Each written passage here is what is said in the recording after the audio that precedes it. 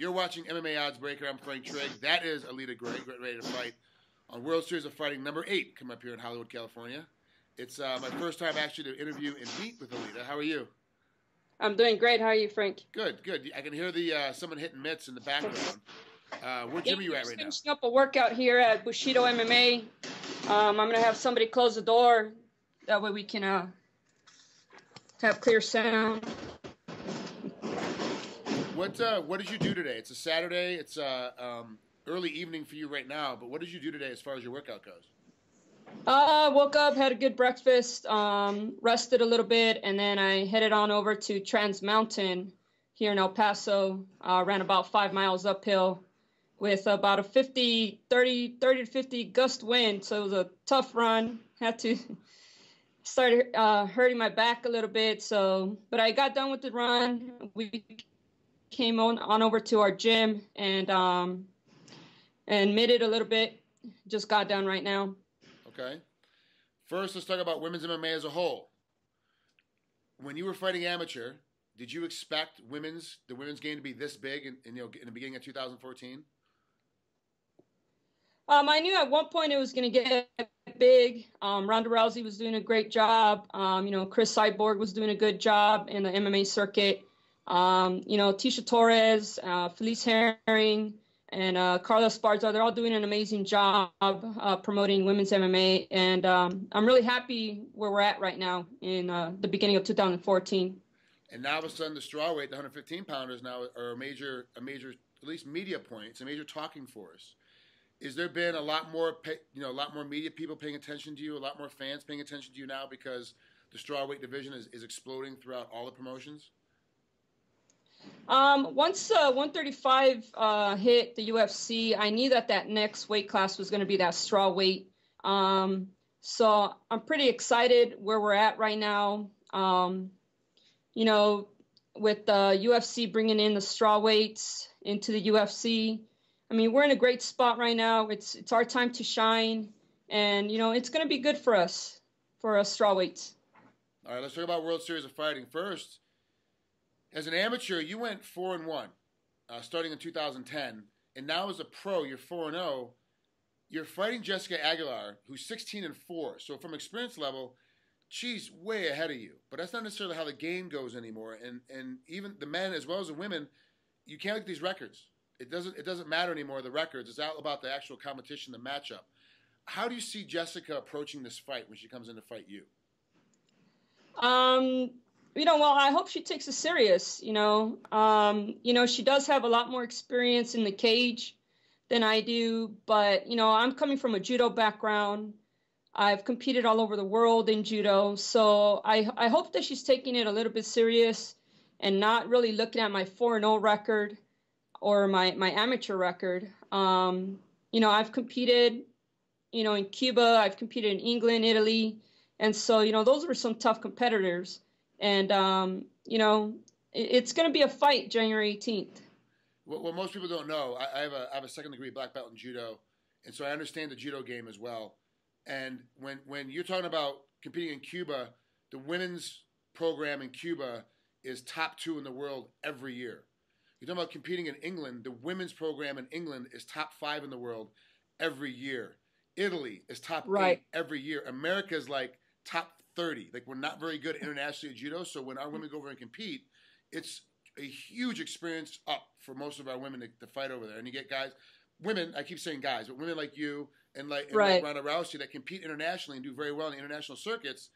It's a different game. Like even with your 4-0 record, you're at a different level.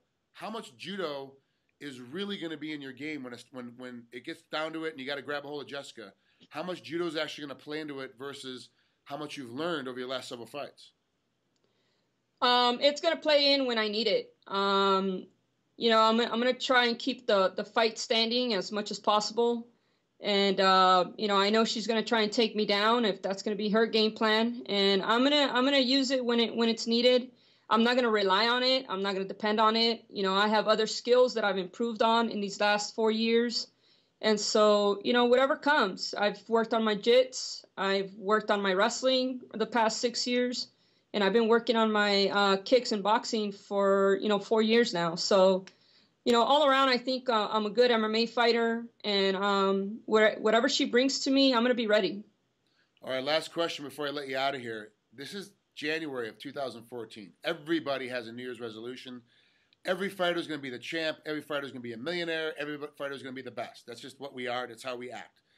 What's happened to you, though, from January 2013 to January 2014 that's changed you as a woman? Whatever it is, it could be anything at all. It doesn't have to be sports related, but what's the biggest significant difference that happened to you in 2013 to get you prepped for 2014? I think what happened to me was that I finally made up my mind that I wanted to be a professional MMA fighter. I made that decision this past summer, and so from summer to the end of 2013 till now to this point, I've focused a lot more on my MMA. I had to stop coaching wrestling. I was a head wrestling coach here in El Paso, Texas. Oh. So I was the first female head wrestling coach in the state of Texas. And that was a big thing for me. That was a big deal. And I had to let that go. You get to know these kids at the high school level. You got freshmen, seniors and stuff, and you get to know them a little bit. But at the same time, they had to understand where I wanted to go with this. And they did. They were very supportive. They told me, go, you got to get your dreams, coach, just like you told us. We have to work hard. You have to work hard. So, and I had to let that go. Right now, I'm a teacher. I teach kinder to fifth grade, PE. So, I'm still teaching. And luckily, my principal and administrators at school, they're really helpful. They're working around my schedule and stuff. And they're very supportive of me. All right, last thing before I let you both out of here. Your last amateur fight was September of 2012. Then when you decided to become a professional athlete, you fought June 2013, July 2013, October 2013, November 2013, and you're getting ready to fight your fifth fight as a pro in 2014, January 18th. So it's only been 2 months off since you fought last. And you are on a complete terror right now. Submission, TKO, KO, TKO.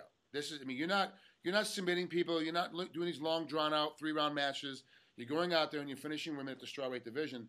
And I got to be honest with you. Ray Sefo is one of my Muay Thai coaches here at Extreme Couture in Las Vegas. I've known Ray for a very long time, a true gentleman. And he was excited when he signed you to fight World Series of Fighting. He came in. And you have a very bright future ahead of you. No matter what happens with Jessica, you have a very bright future. And it's going to be fun to watch you fight on January 18th, for sure.